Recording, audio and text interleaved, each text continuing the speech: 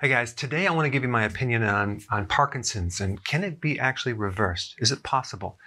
Well, let's just talk about the three things that are involved in Parkinson's, which you have a degenerative neurological disorder. We have a lot of oxidative stress, okay? A lot of oxidation going on. We have mitochondrial damage, so we're going to have low ATP in the neurons, so they're not going to have the energy to work correctly. We also have damage with the motor neurons, and that's why you see shuffling gait and stiffness and things like that, and the posture goes forward. And you have inflammation. The first remedy I'm going to recommend is simple vitamin B2, 400 milligrams per day. Why? Because vitamin B2 is a very powerful antioxidant, and it actually can block oxidative stress. There's actually a lot of research done on B2 in Parkinson's, and I'll put some links down below. Actually, I was quite amazed of how much research there was.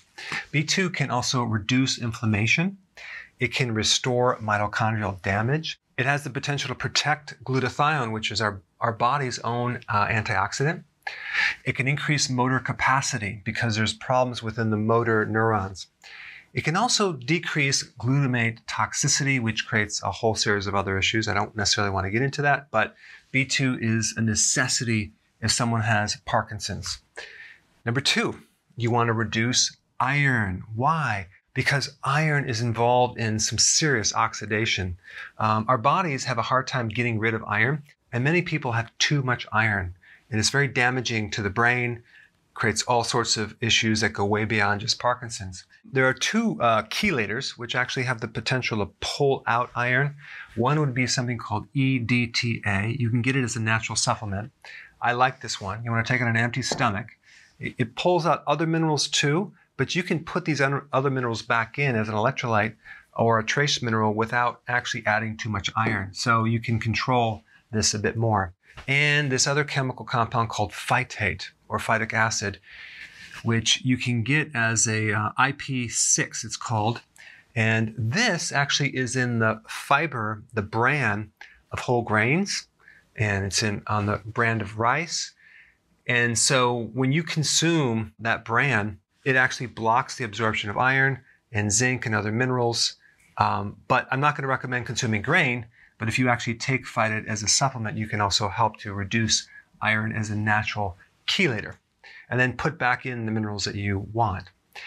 Now, the other thing is you want to avoid red meat simply because it has too much iron. And if there's any excess iron that's creating this corrosive inflammatory condition, we want to avoid red meat and shellfish, and especially any type of iron supplements, okay? Some of the top supplements out there are basically loaded with this ferrous oxide, the wrong type of iron, and in very large quantities. So you want to read the back of the label of your supplement and make sure it doesn't have iron, okay? Very important. So by reducing iron, you'll actually reduce the oxidative stress. Next thing, which is probably the most important thing, is fasting, okay? If you don't know anything about that, I put a link down below. You want to start doing intermittent fasting because that is going to drop inflammation and put your brain in repair mode. You'll start to grow new parts of the brain. It's called neurogenesis, and there's a lot of other positive benefits with fasting. And then, of course, we have our healthy version of the keto diet, which is very important because we want to reduce the sugar, which is also the other powerful oxidative stress factor that we want to bring that down as close to zero as possible and really eliminate this issue right here. There's a couple other things that I'm going to recommend as well. That would be Benfotiamine, okay? It's a fat-soluble B vitamin, which will actually penetrate the brain 25 times more than regular B1. And B1 is very important in repairing the myelin that surrounds the brain and the nervous system, and it has a lot of other benefits to repair mitochondrial damage. All right, guys, there you have it.